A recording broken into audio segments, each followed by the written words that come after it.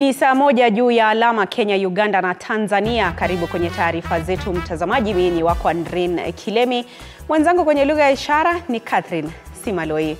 Kinyanganyiro cha kumridhi kiongozi wa muungano wa Azimio la Umoja wa Kenya Raila Odinga iwapo atachaguliwa kuwa mwenyekiti wa Tume Umoja wa Afrika kimechukua mkondo tofauti baada ya mwanasiasa na mfanyabiashara maarufu Jimmy Wanjigi kujitosa ugani, akiwa na imani kuwa atachukua hatamu za uongozi wa upinzani zilizoko kwenye mikono ya Odinga. Akizungumza na wanahabari hapa jijini Nairobi, Wanjigi amewasuta viongozi wa Azimio kwa kuwania kumridhi Raila na kuyapuuza masaibu ya wananchi, huku akimtaka kinara wa Wiper Kalonzo kuweka kando malengo yake ya uongozi na kuupisha na kuupa nafasi uongozi mpya, huku Wanjigi akilaumu serikali ya Rais William Ruto kutokana na hatua yake ya kutumia mikopo kulipa madeni ya awali, na hali kadhalika akimsuta rais kwa madai ya kutoheshimu idara husika zikiwemo bunge na mahakama.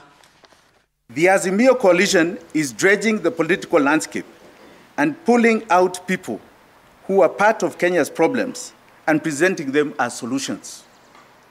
As the ruling Kenya Kwanza coalition is busy scheming on how to take credit for Mr. Odinga's candidacy, my friend Kalonzo has hit the road positioning himself to take over leadership.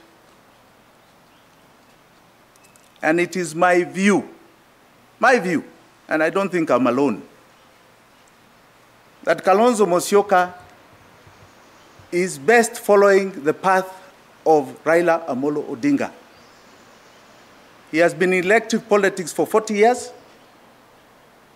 He's part of the old order. He's got no change agenda. He should really be retiring and looking for different leadership in his Wiper party to come up to the national stage. It's a time to hand over to new people, fresh people, younger people,